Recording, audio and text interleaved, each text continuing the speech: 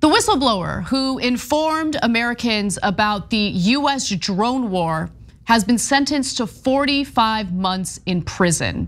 Now, the Biden administration had called for 9 years, but the federal judge in this case decided to sentence Daniel Hale to a little under 4 years. Now, for those of you who might be unfamiliar with who Daniel Hale was, he is in fact the one who leaked classified information about drone warfare after leaving the military. He was in the Air Force, and essentially he was the one who would point out the targets for drone strikes. And then he realized, I am not in favor of what's happening right now. This is wrong, and I need to make it stop. I need to make sure that journalists know what's going on, that the American people know what's going on with these drone strikes. And when you look at the numbers, when you look at the casualties, especially when it comes to innocent civilians, I mean, anyone who would think of Daniel Hale as the bad guy in this story is just absolutely wrong. So let me give you some details, and then we've got a video for you. So the documents included a report finding that reliance on deadly attacks was undermining intelligence gathering. During one 5-month stretch of an operation in Afghanistan, the documents revealed nearly 90% of the people killed were not the intended targets. Hale also discovered, or disclosed, I should say, the criteria for placing a person on the terrorism watch list. Information that Muslim civil rights lawyers said in a letter to the court had helped them challenge the constitutionality of that system. And when you think about the role of whistleblowers in this nation's history, whether it has to do with the foreign policy that we carry out abroad or what happens within our own borders, it's really information that's important to the American people in order to hold those in positions of power accountable. But those in positions of power, of course, want to rain terror on whistleblowers. They want to ensure that they get charged with violations of the Espionage Act. They want to ensure that they're imprisoned, sometimes in solitary confinement, which was the case with Chelsea Manning. And I am worried about the treatment of Daniel Hale in prison. I wish that he wasn't sentenced to any prison time at all. But of course, doesn't matter which administration we're talking about these days, whether it's Obama, Trump, and now Biden, they certainly want whistleblowers to pay the price for what they've done in disclosing critical information to journalists and the American people.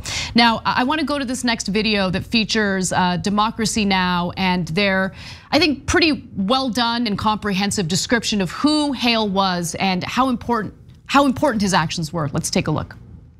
Hale was enlisted in the US Air Force from 2009 to 2013, during which time he worked with the National Security Agency and JSOC, the Joint Special Operations Task Force at Bagram Air Base in Afghanistan, where he helped identify targets for assassination. He later worked as a contractor for the National Geospatial Intelligence Agency. In March, Daniel Hale pleaded guilty to one count of violating the World War I era Espionage Act for leaking documents exposing the drone program. He'll be sentenced Tuesday. In a handwritten letter to Judge Liam O'Grady, Hale describes feeling immense guilt for his role in the US assassination program. He wrote, quote, "Not a day goes by that I don't question the justification for my actions." Hale went on to write, "To say that the period of my life spent serving in the United States Air Force had an impression on me would be an understatement.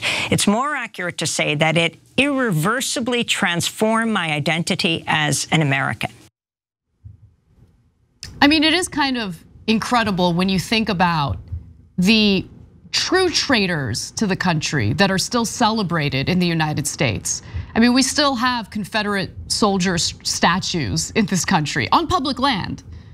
We still have a pretty significant portion of this country celebrating the Confederacy, even now. Remember, the Confederacy was against the United States because they wanted to maintain slavery. And people celebrate Confederates, and you look at someone like Daniel Hale, and he's considered a traitor who deserves time in prison. It's just But speaking of US District Judge Liam O'Grady, he did in fact sentence him to 45 months in prison for violating the Espionage Act, saying his disclosure of documents went beyond his, quote, courageous and principled stance on drones. In fact, during his decision, the judge said, quote, "You are not being prosecuted for speaking out about the drone program killing innocent people. You have been a whistleblower without, you could have been a whistleblower without taking any of these documents." So he stole the documents, he leaked the documents to Jeremy Scahill, a reporter with The Intercept, and that's what he is being prosecuted and now sentenced for. But I would argue that the American people wouldn't know about incredibly important details of that drone war had it not been for the whistleblower. I mean, Americans would be in the dark about the awful nature of the drone program and the number of innocent civilians who die as a result of those drone strikes. So to say, oh, well, you could have spoken out against this, but you didn't have to steal documents. You didn't have to, yeah, but going out and saying that, hey, we're doing this and we're doing that, people are gonna want evidence, they're gonna want proof. And having access to those documents allows a journalist like Jeremy Scahill to do the reporting that's necessary for people to know about our wrongdoings abroad. But like I said, the incentives are always in the wrong place. The worst things get incentivized.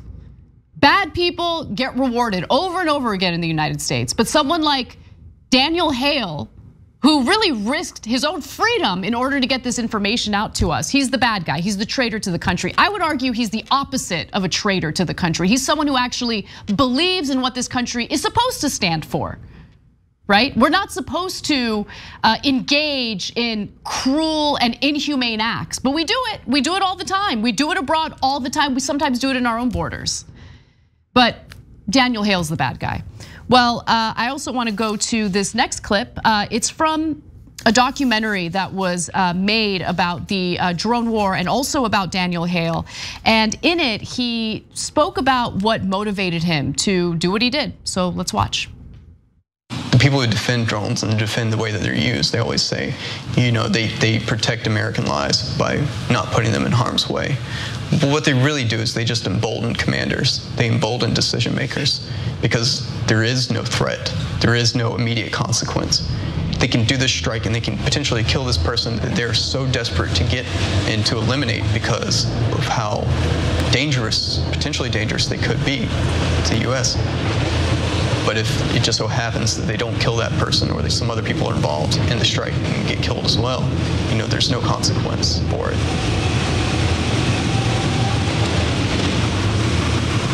When it comes to high value targeting, every mission is to go after one person at a time. But anybody else that's killed in that strike is just blanketly assumed to be an associate of the targeted individual.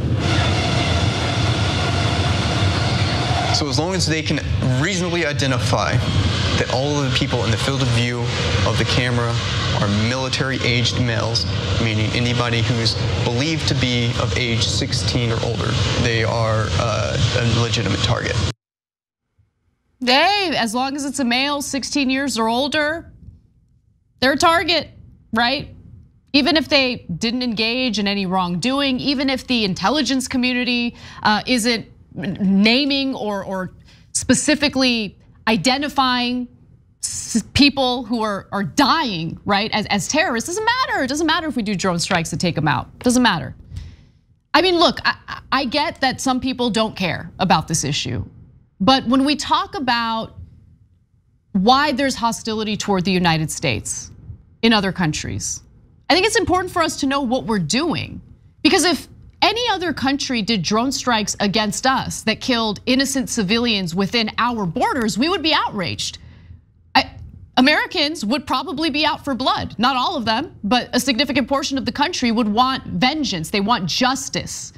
And in this case, you have the United States military taking out innocent civilians and wondering why it is that there's hostility toward the United States, thinking that we're above the law, we're allowed to do whatever we want, and destroying innocent people's lives It's totally fine. We're spreading democracy, everyone.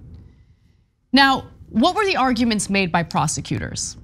Prosecutors think that, well, Hale actually put US soldiers' lives at risk. And that's what we hear every single time a whistleblower is being prosecuted or talked about, whether it's Edward Snowden, Chelsea Manning, in this case, Daniel Hale. But they can't name a single person who was harmed physically or otherwise due to these leaks. Not a single person. They just get to make that argument and go out of their way to ensure that someone who did the right thing, especially in this case, is put away in prison. He didn't get 9 years, but he got almost 4 years in prison. I do want to also read a quick statement from him. This is from Daniel Hale, July 27th, 2021. This is what he said in court. I think it's a powerful statement. I'm here because I stole something that was never mine to take, precious human life. For that, I was compensated and given a medal. I couldn't keep living in a world in which people pretended that things weren't happening that were. Please, Your Honor, forgive me for taking papers instead of human lives. The incentives are in the wrong place. Valuing human lives over the feelings of generals and military men in the Pentagon or our own politicians. It's not good. You don't really get many incentives in doing that. You get punished for that. And we keep seeing that happen over and over again with whistleblowers. Edward Snowden uncovered and informed the American people about the government indiscriminately spying on us. He can't come back to the United States. He is considered an enemy of this country for telling us that our rights, our privacy rights, were being violated by the federal government. The American people can't hold the government accountable unless they're fully informed about what the government is up to. I get that the government doesn't want to be embarrassed. I get that they don't want any accountability in regard to the murder, the slaughter of innocent civilians abroad. But if we're to live in a real democracy, we need to be informed about what our government is doing. And heroes like Daniel Hale put everything on the line to let us know what's really going on. And for that, all I can do is thank him, but at the same time feel incredibly embarrassed that the Biden administration pushed for him to be in prison for what he did. He doesn't deserve time in prison. He deserves to be a free man, period. Thanks for watching The Young Turks, really appreciate it. Another way to show support is through YouTube memberships. You'll get to interact with us more. There's live chat emojis, badges. You've got emojis of me, Anna, John, JR. So those are super fun. But you also get playback of our exclusive member-only shows and specials right after they air. So all of that, all you gotta do is click that join button right underneath the video. Thank you.